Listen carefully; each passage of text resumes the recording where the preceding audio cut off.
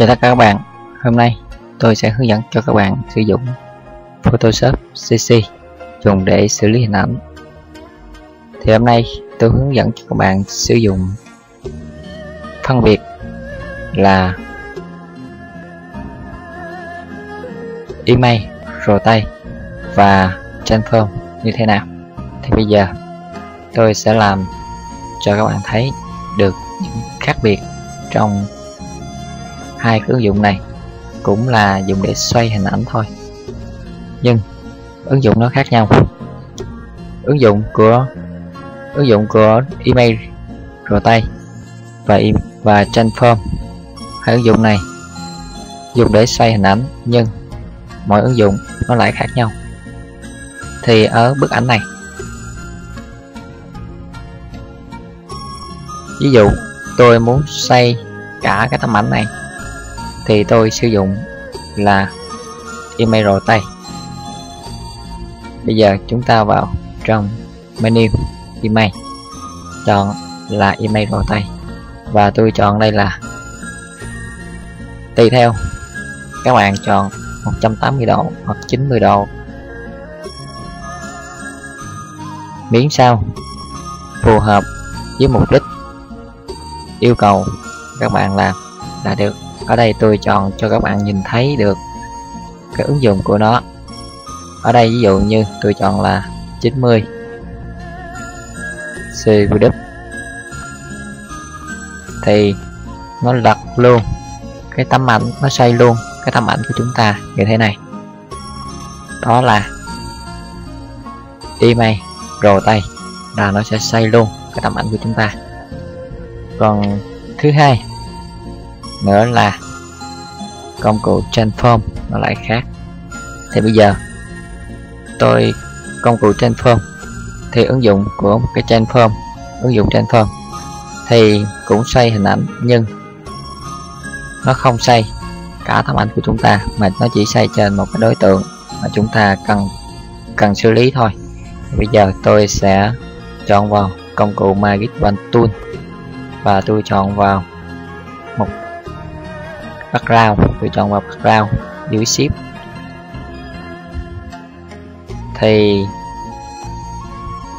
tôi đã có một cái vùng chọn như thế này và tôi vào Select, tôi chọn Invert, Shift Ctrl Y, đảo ngược vùng chọn nó lại.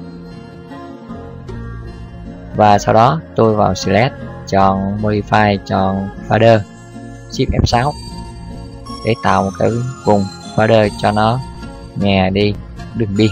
Thì tôi chọn đây là 0.5, ok. Và tôi chọn vào một là layer new copy, Ctrl G, tạo thành một cái lớp rỗng như thế này. Thì bước này tôi sẽ sử dụng là transform, tôi xoay hình ảnh, nhưng ở đây tôi xoay trong một cái đối tượng thôi. Tôi vào edit, tôi chọn vào transform, phím tắt là Ctrl T. Sau đó ta sẽ có 4 cái vùng lựa chọn này, 4 nút ở các cạnh ở đây, và tôi sẽ vào trong một là edit transform và tôi chọn là xoay cái chủ thể này, xoay cái con chim cánh cụt này, tôi sẽ xoay tấm ảnh này. Đây các bạn sẽ thấy sự khác biệt. Ở đây tôi sẽ chọn vào rotate 90 CUጢC, 90 CW thì các bạn sẽ nhìn thấy như thế nào. Nó không giống như là image rotate. Đấy, nó chỉ xoay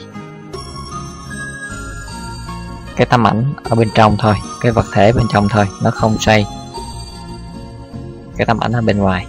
Vì vậy hai cái ứng dụng này nó lại khác nhau. Nếu chúng ta vào transform và tôi chọn lại là rotate thì nó sẽ xoay, và tôi chọn vào một rotate và nó sẽ xoay như thế này đây. Đó,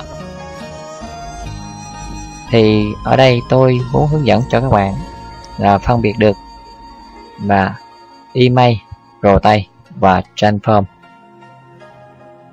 như thế nào, sử dụng một cách hợp lý và cái ứng dụng của nó trong công việc. Thì ở đây tôi đồng ý với bức ảnh này và tôi chọn là double click vào trong cái vùng chọn này. Ok. Thì bài này tôi đã hướng dẫn cho các bạn bài tree transform này tôi đã hướng dẫn cho các bạn bài trước rất là kỹ. Thì hôm nay tôi chỉ tôi hướng dẫn cho các bạn phân biệt là image, rotate và tree transform selection. Tree transform đó là hai ứng dụng khác nhau dùng để xoay hình ảnh. Thì bài này tôi hướng dẫn cho các bạn đến đây là kết thúc.